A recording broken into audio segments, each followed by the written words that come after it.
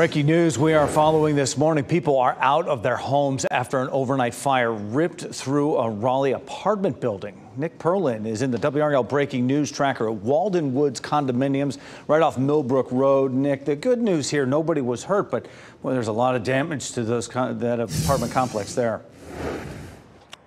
Yeah, Jeff, and as the morning has progressed, we're starting to see more of that damage on this building behind me. Take a look over here.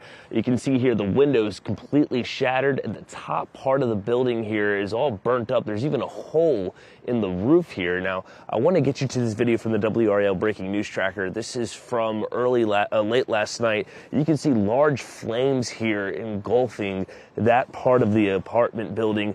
Now, Raleigh Fire Department did tell me they were able to salvage part of the building, but we do know 6 apartment complexes are damaged, I should say, and we do know that there's going to be families that are out of a home right now. Again, good news, nobody was hurt, but at this point in time, we're still trying to learn from the Raleigh Fire Department what led to this fire.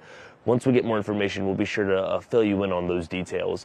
Live in Raleigh, Nick Perlin, WRL News.